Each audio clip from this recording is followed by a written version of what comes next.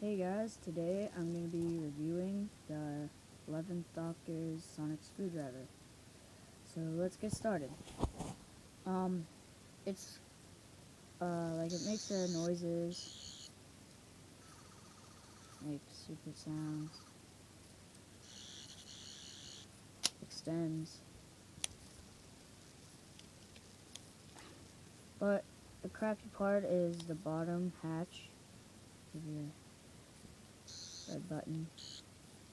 It always just flings open, so, and the claws, see, in the show, they're actually closer to the emitter, and here it should look like that, but it kind of looks crappy. Other than that, it's pretty good, I guess, but see, it like just automatically flings open, and the bottom button, which is crappy, is the only way to power the top whenever it is extended.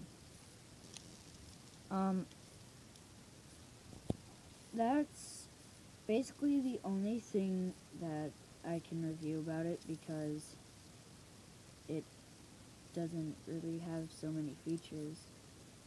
So, this is it for this review. I know, short, but that's all I got for today. Tell me what I should do next, what I should review, or just do, period. See you guys next time.